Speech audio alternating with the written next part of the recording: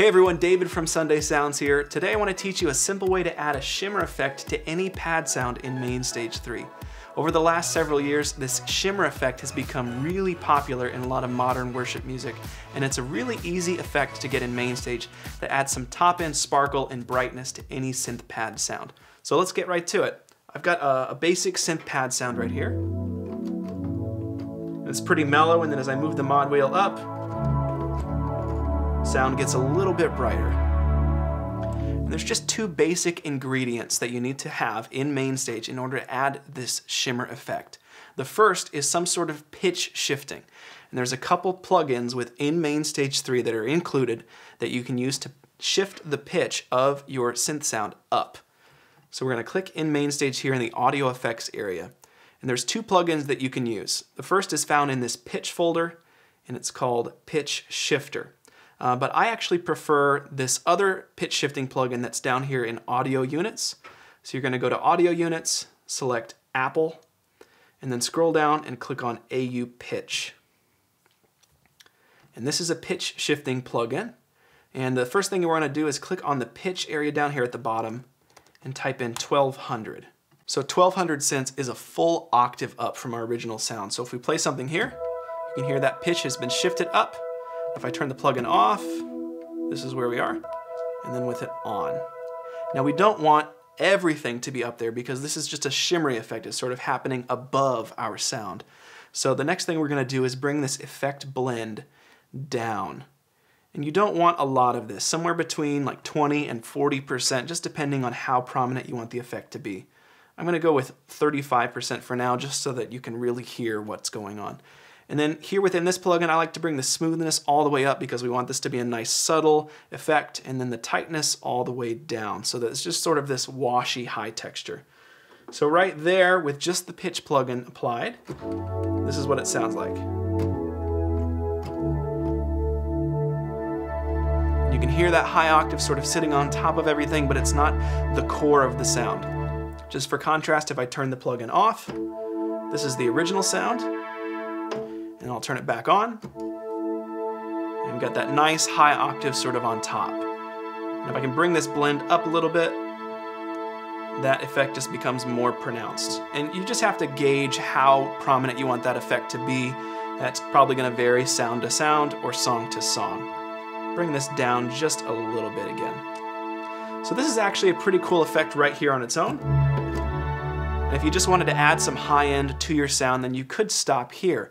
But to really nail this iconic shimmer sound that's present in so much modern worship music, we need to add one other ingredient, and this is some diffusion to spread everything out. So we're going to spread everything out using the reverb effect.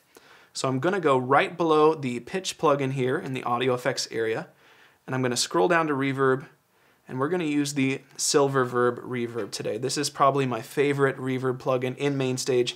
I use it almost exclusively when I'm working in MainStage 3. This is the default preset, and just right there, it adds a nice little bit of wash and gives everything up on top sort of a big, spacious, shimmery feel. And then you can mess with the different amounts within the Silververb plugin to create a more or less washed out effect. So if we wanted it to be a little bit more in your face, a little more direct, we could bring up the dry mix here in the output section and bring the wet mix down. And this is just applying a little bit less reverb to the signal. Or we could do the opposite. If we wanted it to be a really spacey, really shimmery sound, we could bring that wet mix up and the dry mix down. And we could also increase the size of the reverb and maybe bring the density up a little bit too. And that sounds like this. It's really ambient. Transitions between chords are really slow and sort of slurred. And you're just adding a lot of atmosphere and presence to the sound. Then we could go back to the pitch plugin and bring this blend up if we wanted to add more of that high-end content. Just know as you increase the blend of the pitch plugin, some of your initial source material is going to be decreased as those high-end frequencies are amplified. So you've got to strike a balance between the two.